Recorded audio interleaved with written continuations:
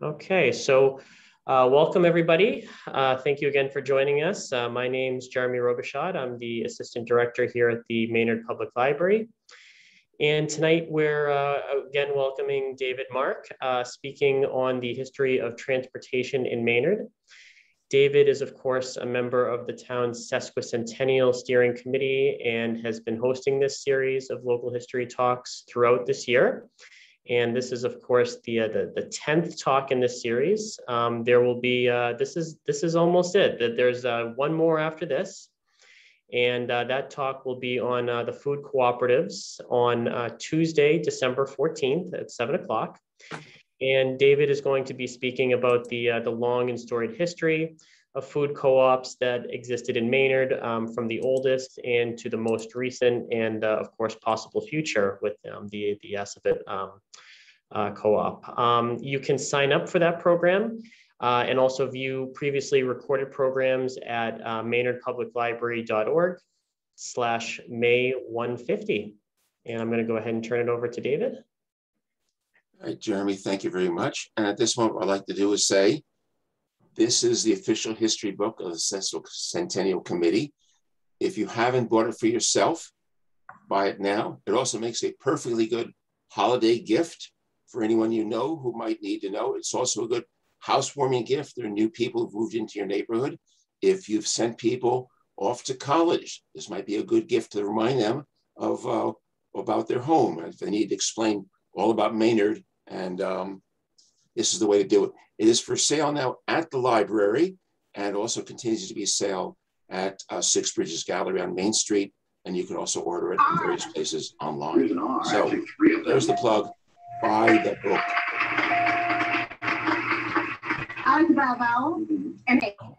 Okay. Sorry, I'm not sure. Yes, we're muted. Okay. All right. So I'm going to begin the talk. There's going to be a period at the end for questions, either put in at chat or live, and then there's going to be a set of bonus slides about the Assabet River Rail Trail. So I hope you'll stay through the Q&A to those slides, because the rail trail is a very interesting part of our transportation story too. So let's get to share screen. Share. Slideshow. Come on.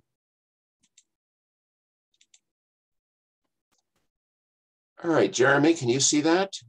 Yes, we can. Okay, excellent.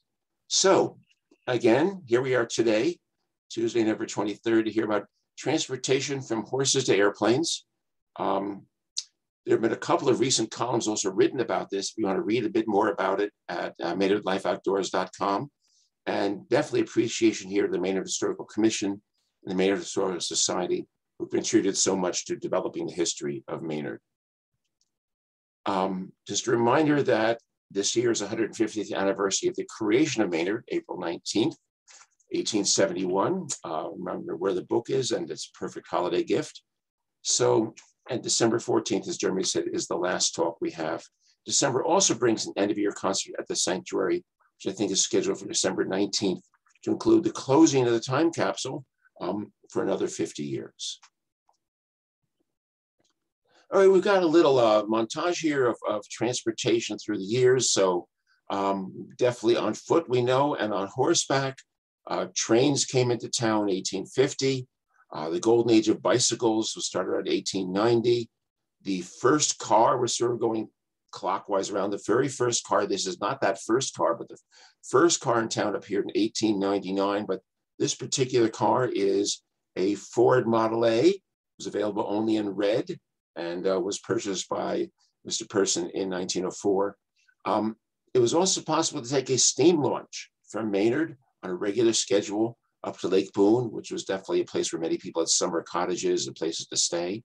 You'll see then the trolley coming through the center, the intersection of Nason and Main, and the trolley was with us from about 1900, 1923. Shortly thereafter, replaced by the Lowell bus line. And for those people who are not lifelong residents of Maynard, you may not realize that Maynard had bus service from 1923 all the way up to 1972, but alas, no longer. Now, if you're going to be walking around, it might be helpful to have a little bit of light. So what we have here is an example of the kerosene street lamps that were set up across Maynard. This happens to be the corner of Maple Street and Brooks. And that shows a horse delivery cart in front of it. The trees you're seeing were planted in 1870, which is when most of the houses on Maple Street and Brook Street were built.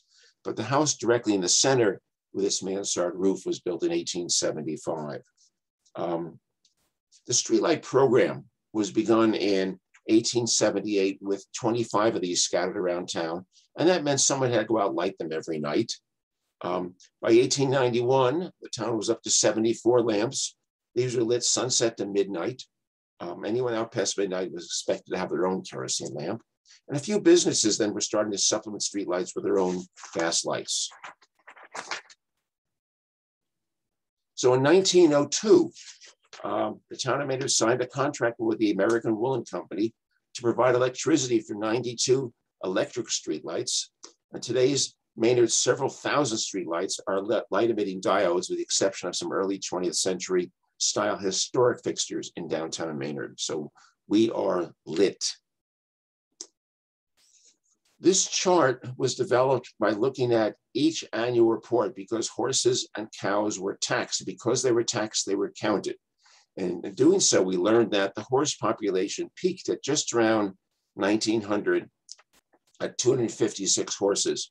So the human population at the time was about 3,100, which meant you had basically one horse for every 12 people. And you have to realize most of those were horses for businesses during the various deliveries to and from the railroad, from businesses to houses. So definitely people were still getting around the old-fashioned way, which is walking. So by 1929, the population almost doubled, but the number of horses had dropped to 50. The trolley was servicing a lot. The train was servicing a lot. Car ownership was still very rare at that point. And the woolen mill, as we'll see later, employed thousands of people, but had no parking lots. So Coughlin's Livery and Stable opened in 1897. The family transitioned to an auto repair shop in 1913. And then in 1949, Burton turned it into the Fine Arts Theater. So the same building, and many horse owners didn't keep their horses at their houses or farms, but boarded their houses at Coughlin's or at Parmenter's or at Henderson's or other boarding stables. You have to realize that horses, unlike cars, just can't be parked in the driveway. They require 15 to 20 pounds of hay or pasture per day, plus 5 to 10 gallons of water, and stalls had to be mucked out daily. So there's a lot of work in managing a horse. And many people, again, didn't manage their own horse, but had it kept at a livery and paid a stable fee. We have some examples of horses at work. So if you go clockwise from upper left, this is the hose truck for the fire station, which is now where the paper store was. And that was the station until 1955 when it moved to its current location, soon to be abandoned. The middle shot then is Gove Bakery. Then you've got the Riverside Co-op delivery. You see C.J. Mahoney stepping out in his own little two-seater, and his horse happily has the top down because it's a sunny day. So there were some privately owned horses for private businesses. And then the bottom left actually shows that where now the Boston Bean was the Maynard Post Office. And the one to the right is actually a post office delivery wagon out there delivering the mail.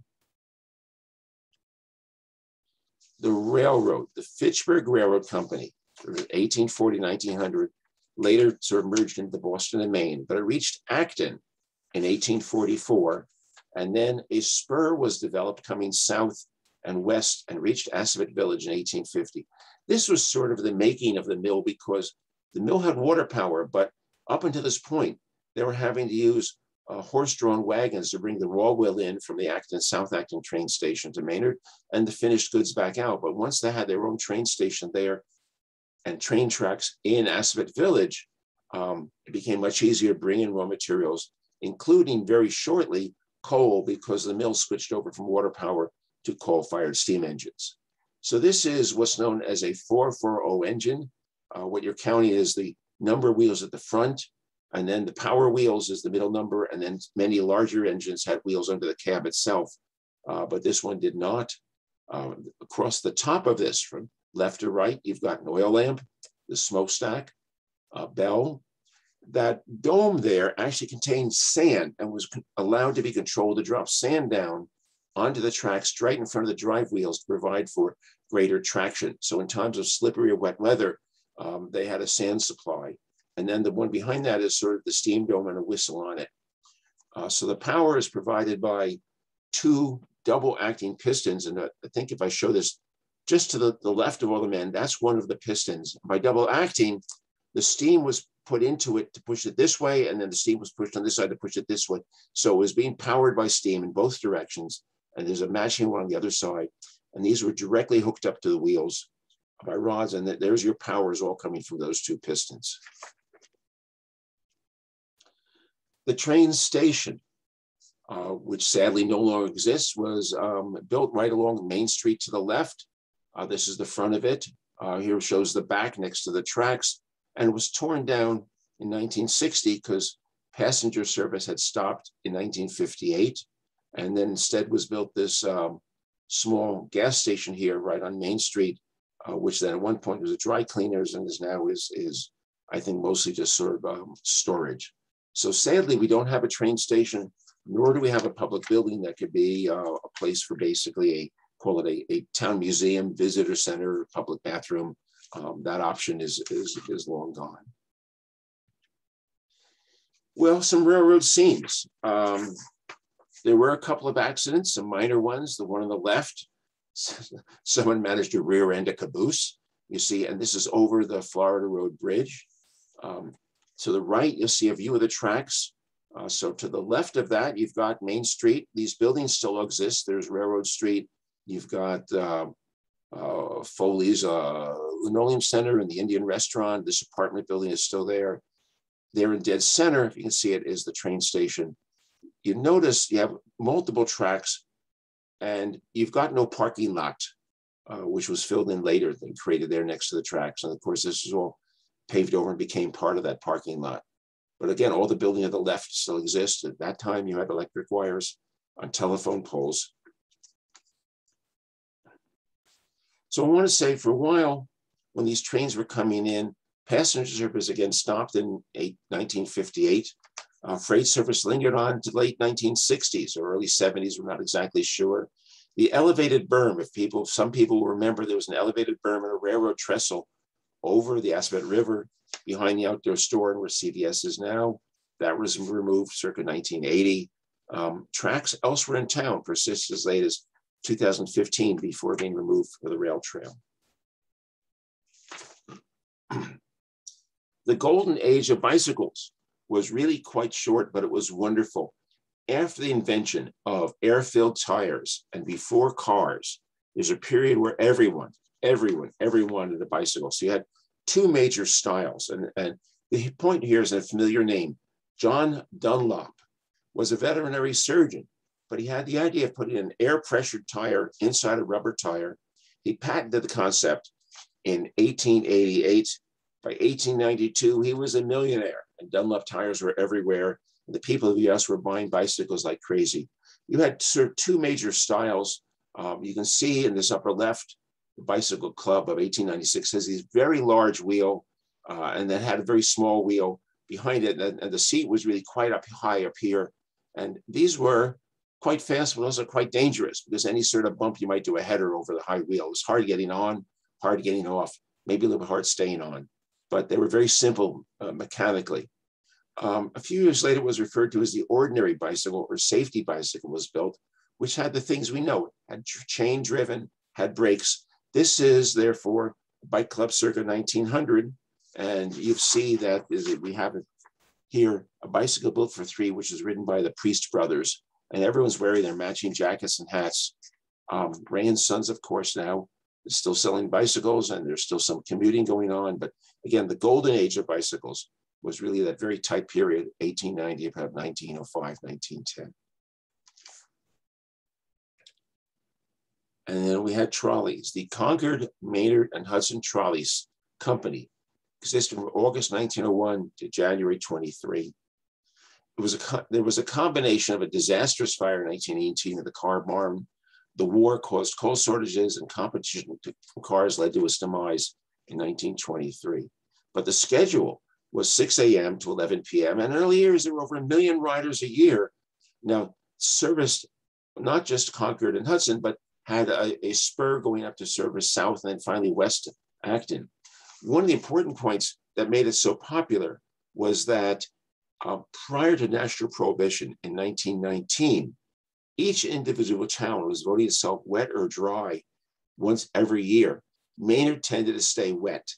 Acton, Sudbury, and Stowe, Hudson tended to go dry. So you could get on the trolley for a nickel, head to Maynard, buy your alcohol supplies, and go home again for another nickel.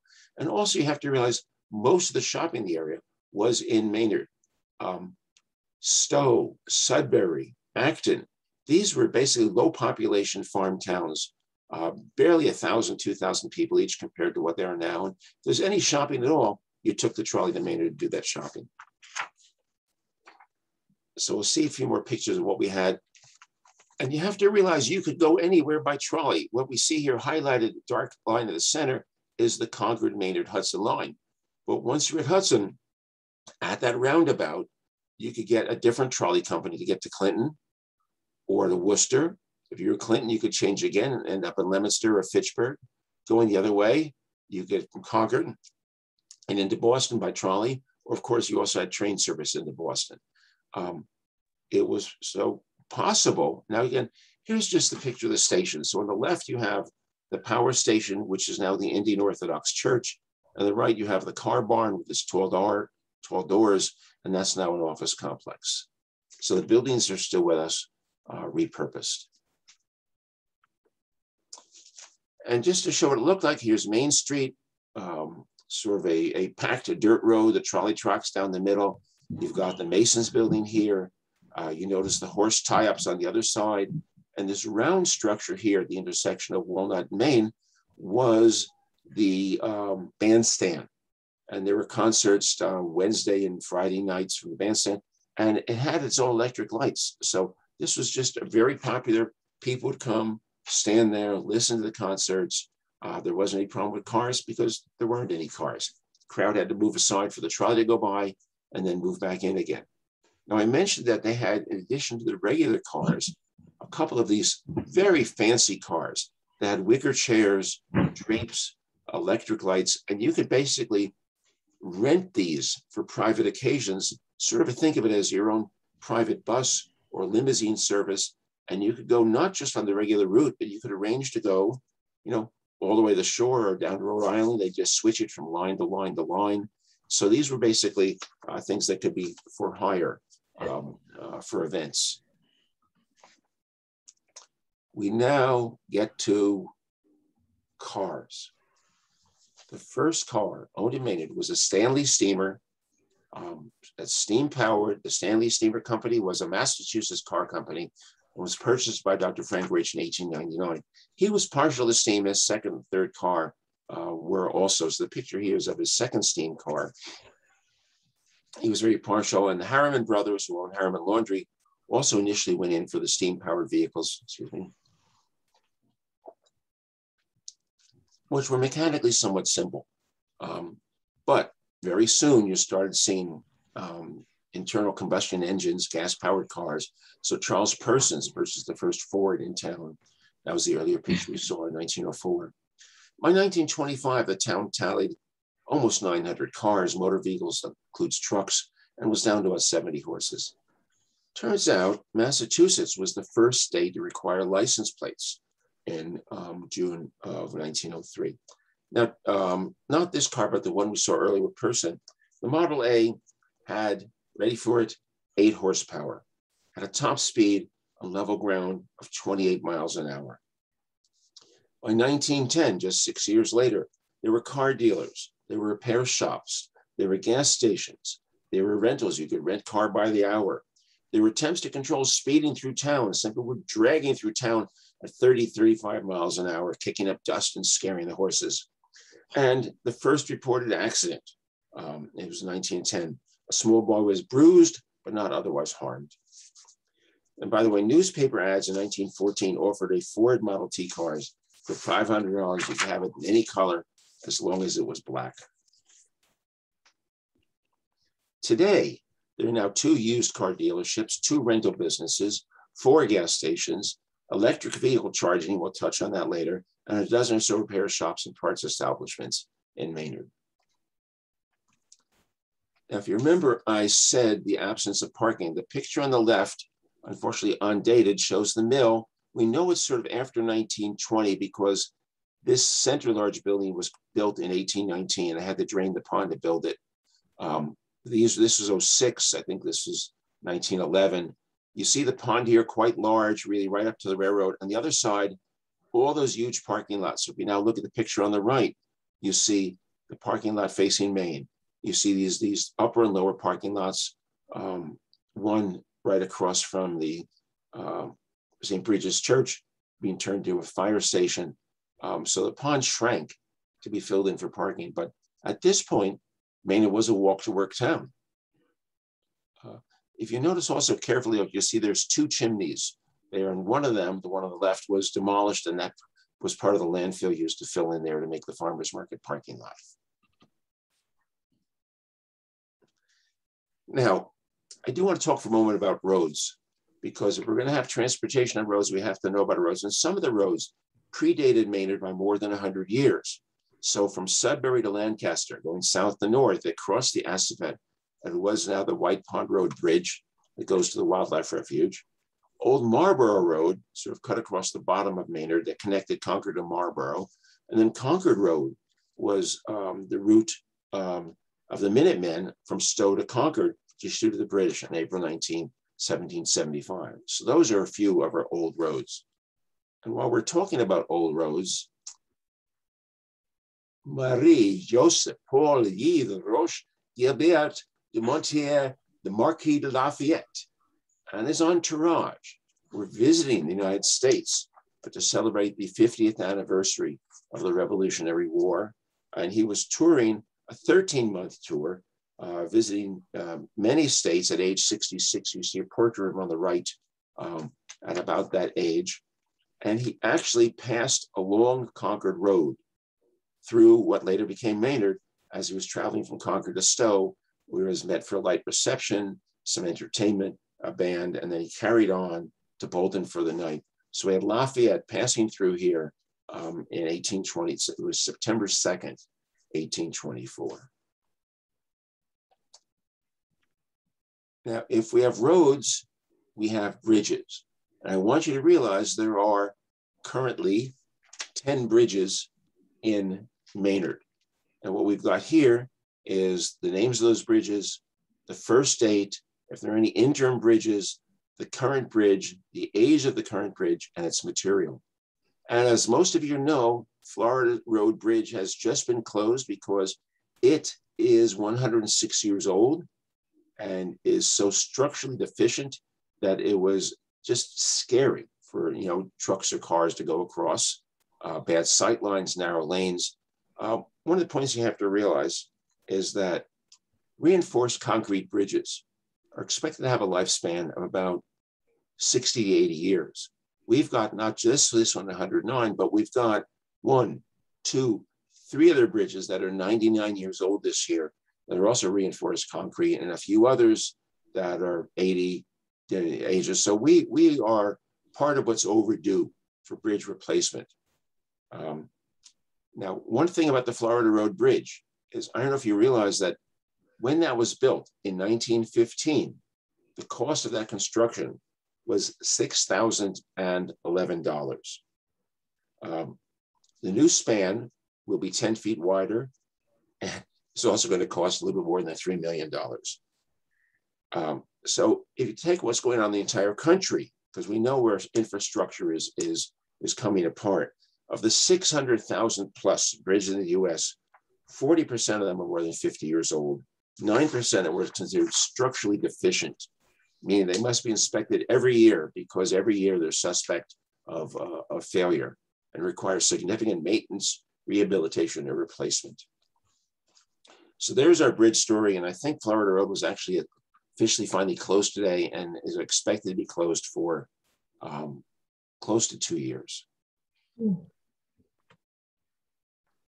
If we're talking about cars, I want to mention that we're now starting to have electric vehicle charging stations. And some of you may know there's some electrical vehicle charging at the parking lot across from the Fine Arts. At the moment, it's out of service. I'm not sure why. But if you visit Town Hall, behind Town Hall, there are now these 1, 2, 3, 4 charging stations where you can bring your car. I'm not sure if these are actually officially in working order yet, but they will be soon, if not already. And you can pay with a credit card and have your car charged at these stations behind Town Hall.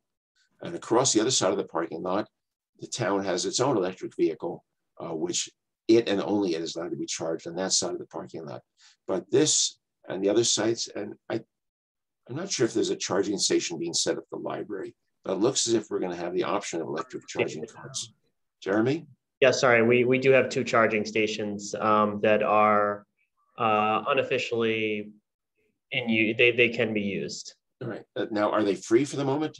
They're free for the moment, but I believe they are going to be, they will be pay at some point. It's just for the moment they are free though. Okay, now for people considering electric cars, they should be aware that right now there are federal and in some cases state tax credits for buying an electric vehicle, and that these may actually increase if the Build Back Better bill becomes law. So that's, I think, recently passed by the House and going to the Senate. So there's a potential here for a very significant tax break for buying an electric vehicle. But you should also know that some states are concerned that they're losing revenue lost to reduced money raised by gas taxes. So they're coming up with an annual tax on electric vehicles in addition to the existing tax on cars. So there's some attempt to grab back some revenue for cars that are running electric. Now, I had mentioned that the trolleys stopped and then the buses started.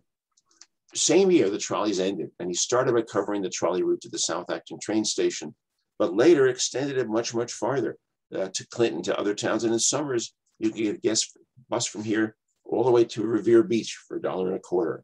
Now, John Lovell died in 1945.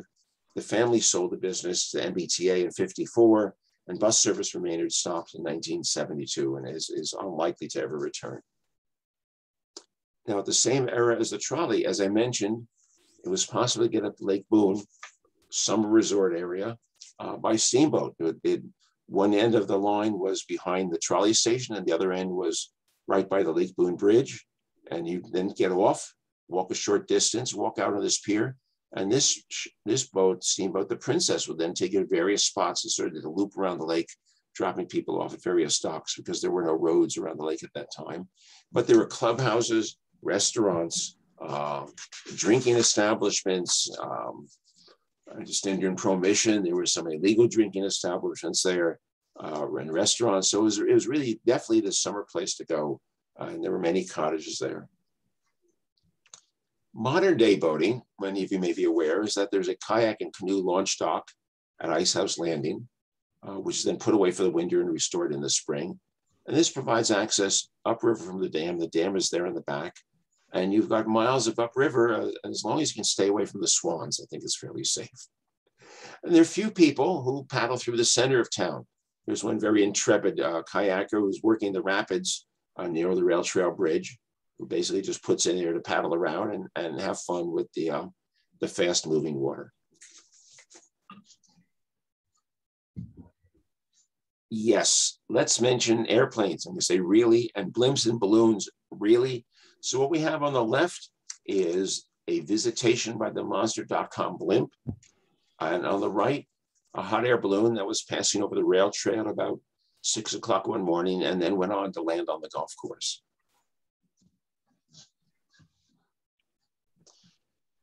What's the history? So prior to World War II, there was land between the Assabet River and Powder Mill Road. It was a grassy field, kept mowed, and plane overs would land and take off there. And then early in 1941, with the threat of war with Germany on the horizon, Maynard appointed a chief air raid warrant. And after Japan's attack on Pearl Harbor, Maynard decided to build an airplane observation tower on Summer Hill. that became operative and staffed in January 1942. And many of you know that Sid, as in Sid Mason, had his own private airstrip behind his house off of Summer Street. It was an official FAA-approved airstrip on their maps and lists. It existed from 1948 to 2016. It was behind the house of Sidney Mason at 165 Summer. It was kept operative primarily for ultralights by his son after his father died. Then Jack sold the house in 2016. So we no longer have an airstrip here in Maynard. Now to see what this looked like, here's Sid and his wife and dog and his plane that he was using to take off behind his house. On the right, you see an older picture of a biplane having landed on the Powder Mill Road. On the left of you, what Sid's strip looked like behind the house covered by snow. And in the distance, of course, there's a house, which meant as Sid's taking off, he's taking off, driving his plane till it gets to a speed of about 80 miles an hour directly towards this house, and then lifting off high enough to get over the house, over the trees, and continue on. So it was a little bit nervy for people in this house, especially if they're out back having a barbecue, to watch this plane come zipping down the grassy lawn, bumping towards them, and finally swooping over their head. On the right, you'll see the tower that was built atop Summer Hill to watch out for airplanes. This actually had no useful function whatsoever, because you have to realize Germany had no aircraft carriers. There was never going to be a German plane flying over the American coast. Now, along the coastline, there are submarine observation towers, which were useful because submarines usually traveled on the surface and could be seen, and planes sent out to bomb them or destroyers sent out to. But the purpose of this tower was not. So at this point, why don't we switch over to questions and answers? So we'll stop the share. Jeremy, why don't you start us up? If there's any questions in chat, people can put questions in chat for Jeremy to ask, or if those run out, we can ask directly. Okay, so no questions in chat currently. We were all watching the presentation, but this is a good time. We've got a question already. So Trevor asked, what happened to the Summerhill Tower? It was turned over to the Boy Scouts, and then at some point it burned. Now, I'll add to that, if you looked at that, Summerhill looked suspiciously treeless. Summerhill was cow pasture, really well past World War II era. And the forest you see up there, if you're walking on the town trails through there, you think, this is very nice, it's virgin forest. Those trees are basically almost all less than 100 years old. That forest has grown up since World War II. Okay. Any other questions coming in? Actually, just a quick question that I had about Sid's Airport. Were there ever any like emergency landings other than, just Sid's airplane? None that I've ever seen any record of. Again, I think ultralights were flying in and out. If I were a pilot, I'd look for a lot of other places to land than on that skinny tree-bound strip behind Sid's house. Of course. This question comes from Carol. Is the Summer Street airstrip still active? By whom? Yeah, it's not active. No. And the other thing too is if you want to ask your question too directly of David, if you raise your hand, that's one of the Zoom functions there. If you click on the little blue button next to your name and click more and then raise hand, I'll put you on. You can ask your question directly to David. But here comes another question from Scott. Which came first, the canal on Great Road or railroad crossing Great Road, or the railroad crossing Great Road? The canal came first because the canal was what connected the dam to the mill. So you have to realize part of Amory Maynard, as part of William Knight's, part of their genius was realizing that they had bought an existing mill on Mill Road, which had a small water backup. And they realized by moving the dam about half a mile upriver and creating their mill about half a mile further down, they got a much greater vertical drop. And they were also able to back up much more water by building the Ben Smith Dam and connecting the two by canal. So the canal went in around 1846, and the railroad didn't get here until 1850. Okay. This question, Nancy and George, the tower, somebody mute themselves there. Where was the tower in relation to the water storage tanks? We're getting some feedback, so I'm not sure how, I'm not hearing the question. I'm trying to figure out where that's coming from, but anyways, so yeah, where was the tower in relation to the water storage tanks? All right, I don't know exactly. I know the first water storage tank was built there in 1888. I don't know if anyone's ever been up there to visit the water towers. You can walk on the Woods Trail and see them, but there are now two. And I'm not sure where exactly the observation tower is built in relation to those. Or I haven't been able to figure out where its remnants are either. So sorry, no answer. No problem. This is from Judy. There was a granary on Nason Street. It looked like a spur of the railroad went to it. Do you know anything about it? There were many spurs off the railroad line, and you saw the busy tracks we saw through the center of town. But for example, there was a long spur that went into the mill itself to reach the far south side where the coal and the steam engines were. And there was also a parallel tracks all along Upper Nason Street, because there were all sorts of businesses there, lumber businesses, coal yards. There was a coal yard behind what is now the outdoor store. There's another coal yard the other side of the tracks behind what is now John's Cleaners. So you had sidings where these freight cars could be left and unloaded and loaded. And definitely along Nason, there were multiple tracks. This question comes from Trevor. Did the Lake Boone ferry go directly into Lake Boone? Was the spillway not there at the time? It did not connect at all.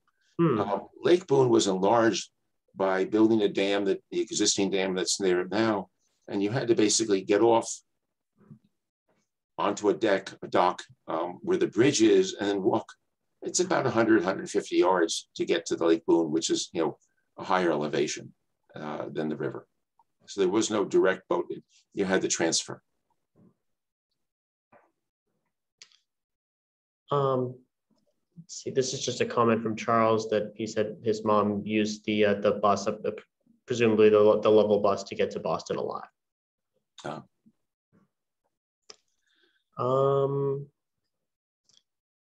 Anybody else want to ask a question or have any comments for David?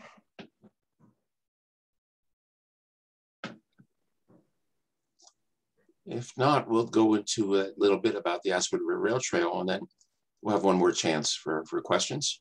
Yeah, let's go ahead and do that. And maybe some folks will have stuff. So let's go back to share screen.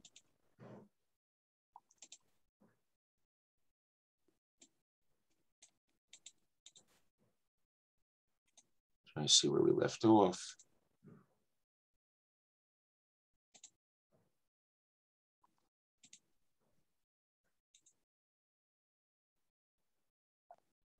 Okay.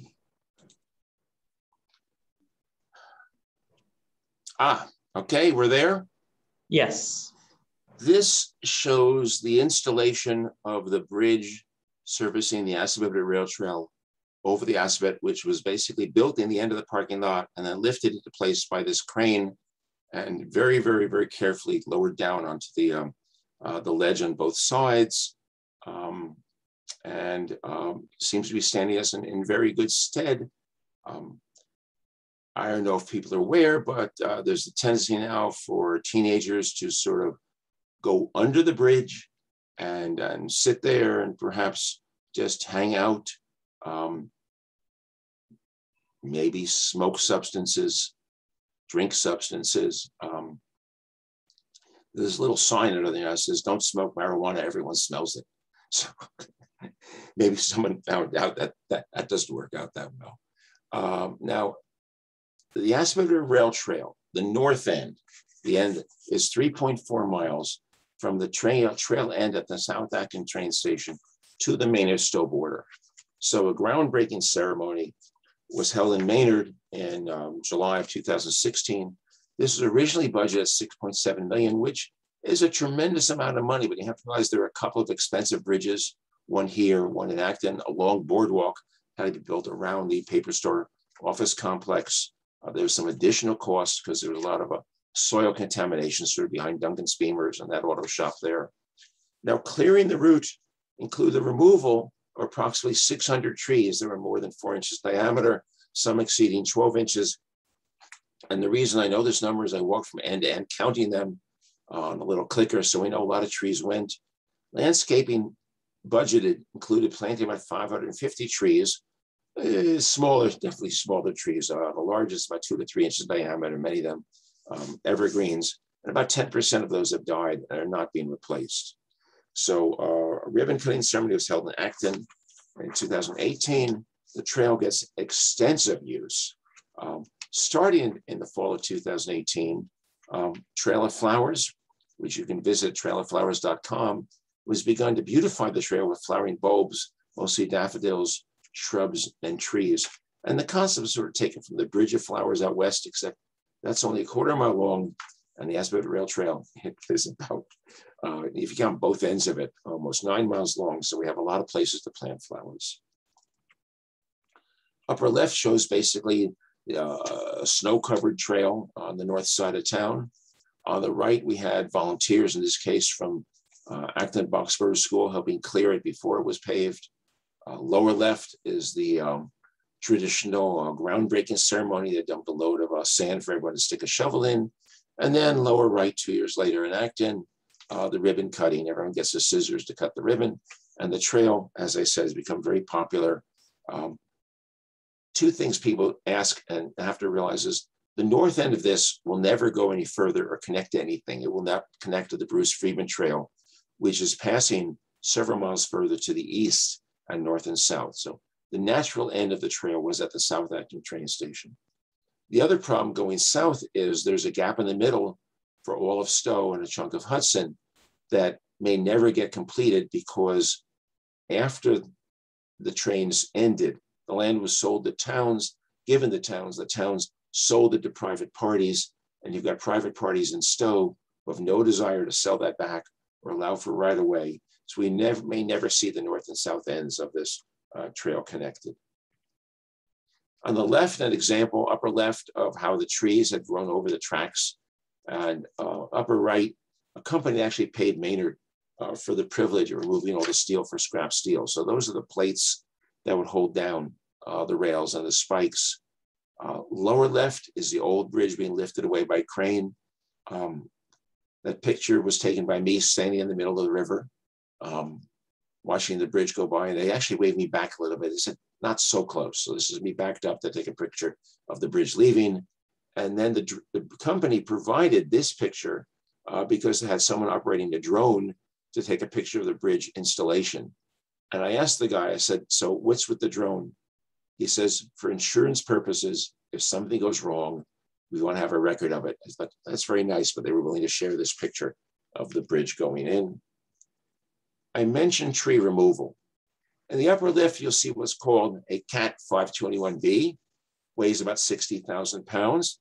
This red device at the end of the arm can cut through trees up to 22.5 inches thick in several seconds. Basically, it's got a circular blade about, 5 feet in diameter, heavily powered. It grabs the tree, cuts the bottom, then reaches over, you see in the middle shot, carefully puts the tree down, the right shot, the tree's down, and it's going to move on to the next tree. All these trees are then dragged up to one end and chipped in a monstrously large wood chipper. So no lumber, no firewood, but the chips went somewhere. Trail of Flowers. We've planted now close to 6,000 daffodils and other flowering plants. Some of you may know across from Christopher's Motors is the Marble Farm site, which is becoming an official town park. We have thousands of daffodils there. And when they bloom, this daffodil sculpture appears magically for the duration of the bloom. In Marlborough, Girl Scouts planted this little patch of grape hyacinth. We've got some natural flowers just growing along the trail along Railroad Street. Those are black-eyed Susans. You can see a close-up of some more of the daffodils. And again, there's a continuation now of planting flowering shrubs and flowering trees that are pollinator friendly and bird friendly, because daffodils are neither of those things. So we're trying to also use native plants and plants that are useful for pollinators. And I'll just say, we're planting every spring, we're planting every fall. Volunteers are welcome.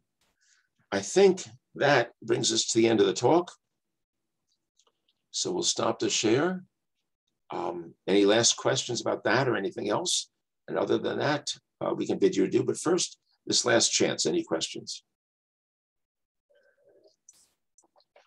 So okay. We see one. Yeah, this question comes from Trevor. Where does the other end of the train line end up? I lose it after Interstate 495 at Route 62 in Hudson. Does it lead into the Clinton Tunnel? You've got the other end of the trail starts on Route 62 in Hudson. It goes under, I guess it's the, I'm going to call it the 280 extension off of 495, crosses under that, goes through the center of Hudson, and ends up in Marlboro, in downtown Marlboro. So that's about 5.4 miles at that end. It crosses the Aspet on a high bridge, goes up and down some hills in Marlboro, and finishes up, as I said, and the trailhead is in Marlboro. So hopefully it answered the question. So it's, again, from 62 in Hudson and continues all the way through, right through the center of Hudson and then into Marlboro. This question comes from Scott. Did the train tracks cross the canal close to the to Ice House Landing? Yes, there was a bridge over the canal. There's no evidence of it there anymore. But if you think of where the rail trail is coming, where it's parallel to High Street and it's crossing Mill Street. So if you're standing there, you think of a straight line, the bridge had its own bridge there over the canal, which is there's no evidence that it's there anymore, but there was its own direct bridge over the canal for as long as the railroad existed. And just think it's, again, straight line from the continuation parallel to High Street. Okay, did anybody else have any questions for David?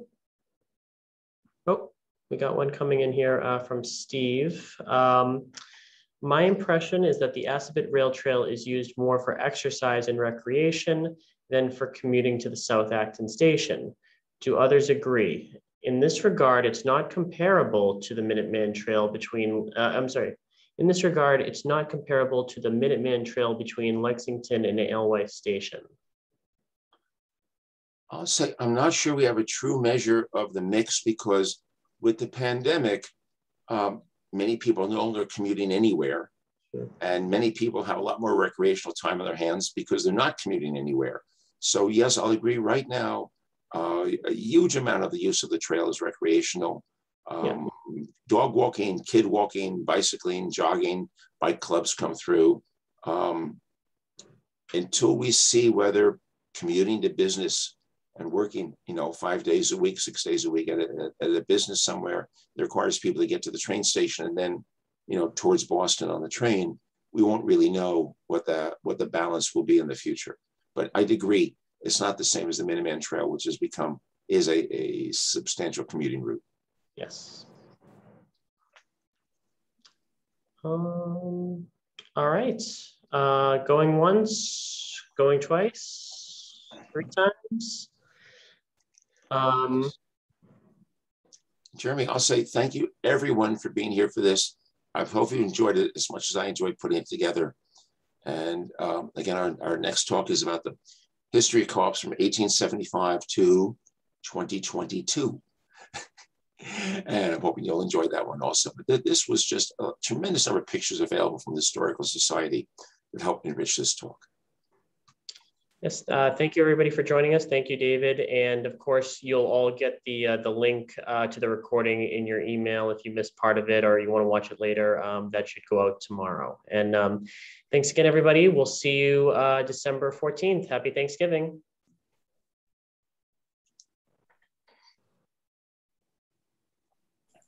Goodbye. Bye.